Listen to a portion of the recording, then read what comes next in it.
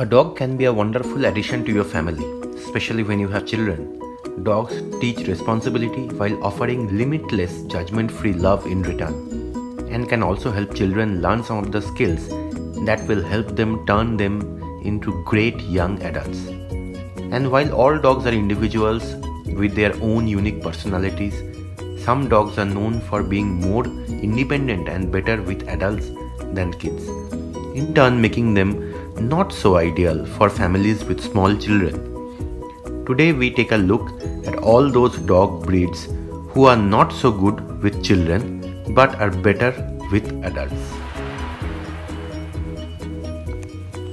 Before we begin, don't forget to like the video and subscribe to the channel.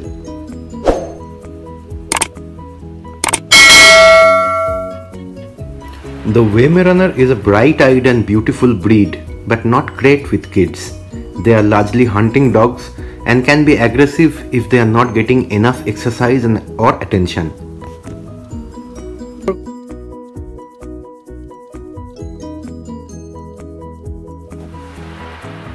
The Chihuahuas. Because of their small size, many people assume that Chihuahuas are great fit for families with small kids. But in fact, it's the opposite that tends to be true. These little guys rely on their mouth to protect them where their stature can't, reacting in barks and sometimes bites. Akita. Akitas can be incredibly sweet and loyal, but they have also been bred for years to be guard dogs.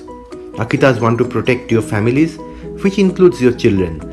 That means that if other kids come over and there is a rough housing or loud noise levels, those natural guard-driven instincts could perk up, and that could lead to incidents.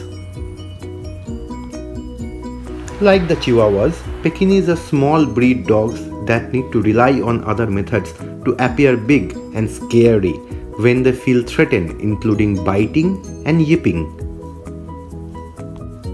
Siberian Huskies. They are highly active dogs with an affinity for rough play, and even those who mean well could inadvertently harm a child. This breed is also a tough one to train and have certain wolf-like qualities. Alaskan Malamutes. This breed looks very similar to a Siberian Huskies and behaves quite similar as well. Alaskan Malamutes are known for enjoying rough play and for getting even rougher if their exercise needs are not being met properly. And like Huskies, they can be incredibly stubborn and difficult to train. Also, they are not great leash dogs. Shih Tzu. When it comes to a Shih Tzu loves to zip around your feet and get under your feet, tripping up adults as well as children, which could harm both the dogs and the kids.